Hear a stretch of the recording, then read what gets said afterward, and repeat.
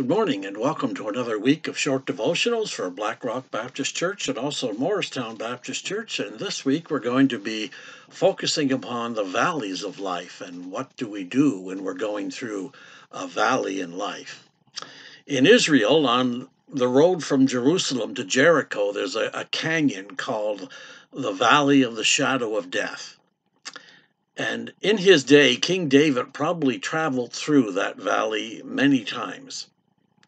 Some of the canyons along the road to Jericho were narrow at the bottom and as tall as 800 feet. The only time that you could see sunshine at the bottom of the canyon was at noon when the sun was straight overhead. In the Bible, valleys are often a metaphor for times of darkness or despair or defeat or discouragement in life. Psalm 23, verse 4, David writes, "Even though I walk through the darkest valley, I will fear no evil because you are with me."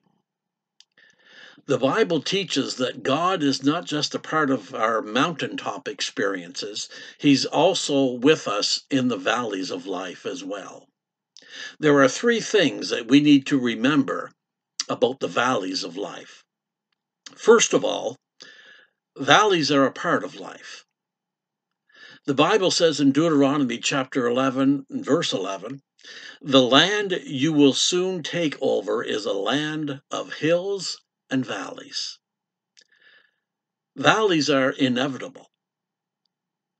You likely just came out of a valley, are in the middle of a valley right now, or you're headed into a valley right now.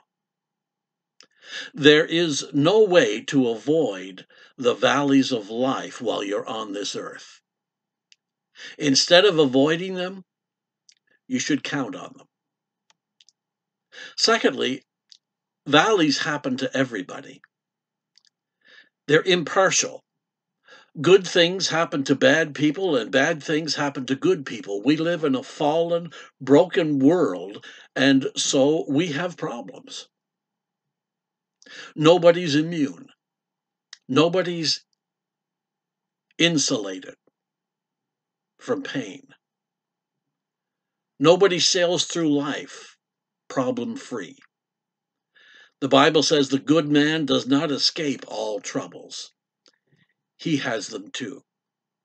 But the Lord helps him in each and every one. Psalm 34, verse 19 in the Living Bible.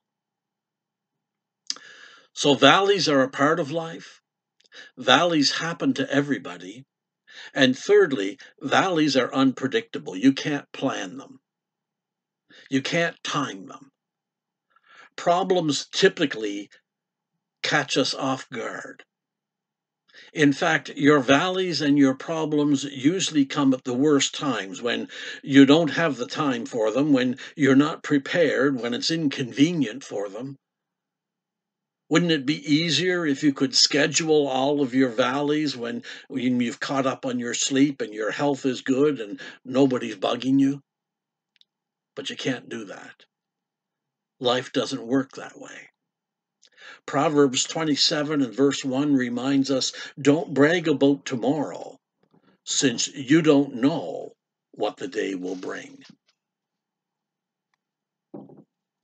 When you know what to expect in the valleys of life, you know how to better prepare for them. Keep trusting in God's presence and God's provision, and He will see you through. God bless. Have a wonderful day. Join us again on Wednesday as we continue in this topic. And until we meet again, let's continue to exchange prayers daily. God bless.